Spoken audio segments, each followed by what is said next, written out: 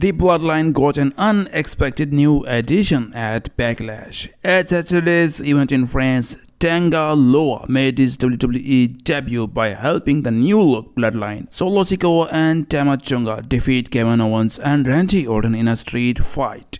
Tanga Loa is Tama Tonga's brother. They were 7-time tag team champions together in NJPW. The 40-year-old Loa's last match for NJPW took place on March 31. There was not any speculation going into Backlash that he would be able to join WWE. Kevin Owens was about to pin Tonga at Backlash before Loa got involved. Owens gave Tonga a brainbuster off the top rope onto a pile of chairs. He went for the cover, but Loa pulled the referee out of the ring. Loa struck both Owens and Orton with the steel steps, leading to Sikoa and Tonga getting the victory, with Sikoa pinning Owens. So guys, what are your thoughts on newly addition member of the Bloodline? Please share in comment box section. Thank you.